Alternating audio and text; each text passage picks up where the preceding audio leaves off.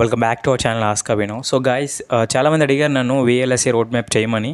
So VLSI road map చేసే ముందు ఏంటి అంటే ఒక క్లారిటీ తెద్దాం అనుకుంటున్నాను. మెయిన్గా ఏంటి అంటే VLSI అనగానే మనకు మైండ్లో వచ్చేది ఏంటి అంటే చాలా కష్టం అనే పదం అనమాట. సో మీరు నేర్చుకుంటున్న సబ్జెక్ట్స్ ఏవైతే ఉన్నాయో, మీ సెకండ్ ఇయర్ థర్డ్ ఇయర్లో సబ్జెక్ట్స్ ఏవైతే ఉన్నాయో ఆ సబ్జెక్ట్సే కవర్ అవుతాయి VLSIలో, అంతకంటే మించి ఏమీ ఉండవన్నమాట. ఫస్ట్ ఆఫ్ ఆల్ VLSIలో ఏంటి అంటే front end and back end అనే టూ కాన్సెప్ట్స్ అయితే ఉంటాయి. Front end design, back end design అని. సో అందులో మీరు RTL అని చెప్పి, లాజిక్స్ అని చెప్పి మీరు నేర్చుకుంటారు. సో అది సోకాల్డ్ పక్కన పెడితే ఈ VLSIలో ఈ సోకాల్డ్ సబ్జెక్ట్స్ ఏవైతే ఉన్నాయో లైక్ డిజిటల్ ఎలక్ట్రానిక్స్ కానీ, అనలాగ్ ఎలక్ట్రానిక్స్ కానీ, నెట్వర్క్ థియరీ కానీ, సో వీటన్ని కూడా డిస్కస్ చేద్దాం. సో ఈ వీడియోలో ఏంటి అంటే ఆ సబ్జెక్ట్స్ ఏంటి, ఫ్రీ రిసోర్సెస్ ఏంటి, తర్వాత లింక్డ్ఇన్లో నేను రోడ్ మ్యాప్ పెట్టాను అనమాట. ఆ రోడ్ మ్యాప్ కూడా చూడడానికి అయితే ట్రై చేయండి. సో ఎందుకంటే చెప్తే రోడ్ మ్యాప్ అనేది మీకు ఒక క్లియర్ పాత్ని ఇస్తుంది అనమాట. సో ఆ పాత్ అనేది మీకు స్టెప్ బై స్టెప్ అక్కడ నేను క్లియర్ కట్గా డిస్కస్ చేశాను. సో అది కూడా మీకు కింద కామెంట్ సెక్షన్లో ఇస్తాను. అండ్ ఫైనల్ ఏంటి అంటే ఫ్రీ మెటీరియల్స్. సో ఇది వన్ ఆఫ్ ది మోస్ట్ అనమాట. One of the VLSI engineer, నాకు తెలిసిన VLSI ఇంజనీర్ మా సూపర్ సీనియర్స్కి సీనియర్ అనమాట. తనతో మాట్లాడిన తర్వాత నాకు ఆయన ఇచ్చిన ఫ్రీ మెటీరియల్స్ అయితే మీతో నేను షేర్ చేస్తాను. డెఫినెట్గా యూజ్ అవుతాయి, ఓకేనా. సో నా డిప్లొమా కెరియర్లో నేను ఇంతగా నా బీటెక్ కెరియర్లో ఇంత మంచిగా నోట్స్ రాసుకుంటే నేను ఎవరినూ ఊహించలేదు. బట్ అన్నీ మాత్రం చాలా నీట్గా నోట్స్ రాసుకున్నాడు కాబట్టి.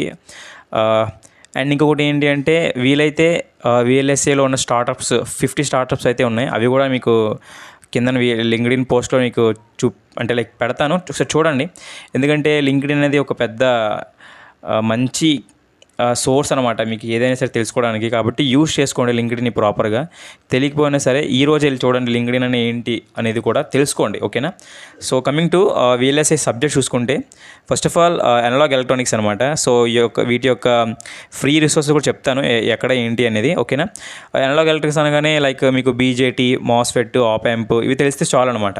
సో వీటి మీద ఇన్డెప్త్గా తెలుసుకుంటే చాలు. లైక్ తెలిసంటే అనుకుంటే మాత్రం తప్పు. బట్ మోస్ట్లీ వాటి గురించి ఇన్డెప్త్గా తెలుసుకోండి. మీకు NPTEL అనలాగ్ ఎలక్ట్రానిక్స్ అని కొట్టగానే ప్లేలిస్ట్ అయితే వస్తుంది. ఆ ప్లేలిస్ట్ని కంప్లీట్ చేయగలిగితే చాలు, ఓకేనా. సో అది మాత్రం చూసుకోండి. NPTEL మీకు తెలియకపోవచ్చు, బట్ NPTEL యూట్యూబ్లో కొడితే NPTEL అనలాగ్ ఎలక్ట్రానిక్స్ అని, సో దానికి సంబంధించిన నెంబర్ ఆఫ్ వీడియోస్ అయితే వస్తాయి. ఆ ప్లేలిస్ట్లోకి వెళ్ళి నాకు తెలిసినంత వరకు ఒక 60 to 70 వీడియోస్ ఉంటాయి.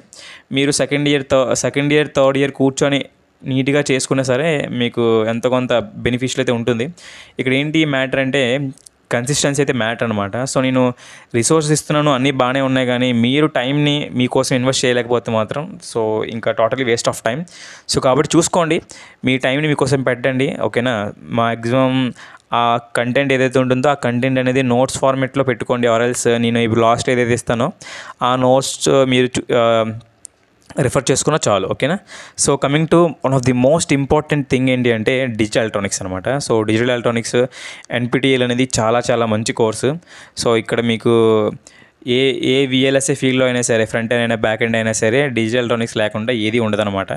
సో ఇక్కడ ఏంటి అంటే ADC, DAC వీటి గురించి ఎక్కువగా డిస్కస్ చేస్తారు VLSIలో. సో గేట్ లెవెల్ ప్రాబ్లమ్స్ అనేవి చేస్తే సరిపోతుంది. సో ఇక్కడ కూడా ఏంటి అంటే NPTEL సంబంధించిన వీడియోస్ అయితే ఉంటాయి. ఆర్ఎల్స్ ఇక్కడ మీకు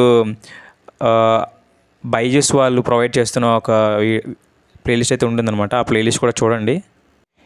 మీకు స్టార్టింగ్లో బోర్గానే అనిపిస్తుంది, డెఫినెట్గా చెప్తున్నాను, బోర్గానే ఉంటుంది. బట్ మీరు ఎప్పుడైతే మీ టైంని ఇన్వెస్ట్ చేస్తున్నారో అనిపిస్తుందో డెఫినెట్లీగా టెంపోలోకి వెళ్ళేటప్పుడు మీ టైంని మీకు తెలియకుండానే NPTEL వీడియోస్ని వాచ్ చేయడానికి అయితే మీరు పెట్టేస్తారనమాట. సో నేను ఎలా చేశాను, నీట్గా నోట్స్ని రిఫర్ చేసుకుంటూ వెళ్ళండి. డోంట్ వరీ, మెల్లమెల్లగా రోజు ఒక 2 వీడియోస్ చేస్తున్నా సరే, మీరు రెగ్యులర్ స్టడీస్తో పోల్చుకుంటే ఒక టూ వీడియోస్ చేసుకున్న వెళ్తున్నా సరే మీరు గేట్ లెవెల్ని గ్రాక్ చేసే విధంగా వాళ్ళు రెడీ చేయిస్తారనమాట. సో ఒకవేళ మీరు నిజంగా టైంని పెడుతుంటే ఖచ్చితంగా గేట్ని కూడా క్రాక్ చేసేవచ్చు అనమాట. ఇది క్లారిటీగా చెప్తున్నాను, ఓకేనా. And coming to network theory అనమాట. సో నెట్వర్క్ థియరీ అనేది చాలా చాలా మంచి ప్లస్ పాయింట్.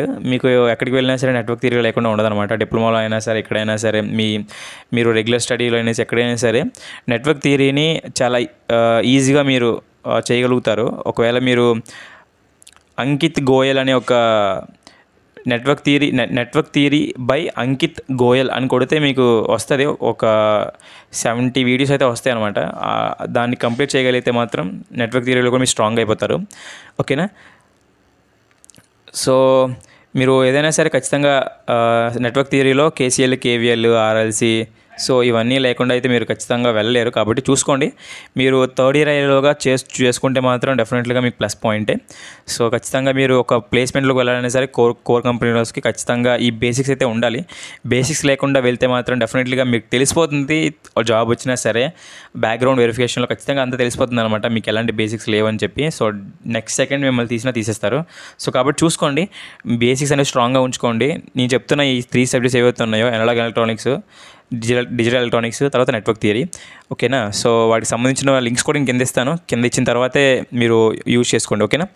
సో ఎక్కడైనా సరే చెప్తున్నాను చూడండి, ఎన్పిటిఎల్ అనేది మీకు 1 మంత్లో మీరు డిజిటల్ ఎలక్ట్రానిక్స్ కంప్లీట్ చేసేయచ్చు అనమాట. 1 మంత్లో మీరు 2 వీడియోస్ చూసుకుని వెళ్ళినా సరే డిజిటల్ ఎలక్ట్రానిక్స్ కంప్లీట్ చేసేయచ్చు. ఇలా మీరు థర్డ్ ఇయర్లోగా అంటే లైక్ మీకు ఇంకా 2 ఇయర్స్ టైం ఉంది. 2 ఇయర్స్ కాకపోయినా సరే ఒక 1.5 ఇయర్ టైం ఉంది. కాబట్టి చూసుకోండి, మెల్లగా ప్రిపేర్ అవ్వండి. మీకు ఏదైనా డౌట్స్ అనేది వేరే నన్ను లింక్డ్ఇన్లో కానీ నా వాట్సాప్ నెంబర్ మీకు తెలిసి ఉంటుంది చాలామందికి.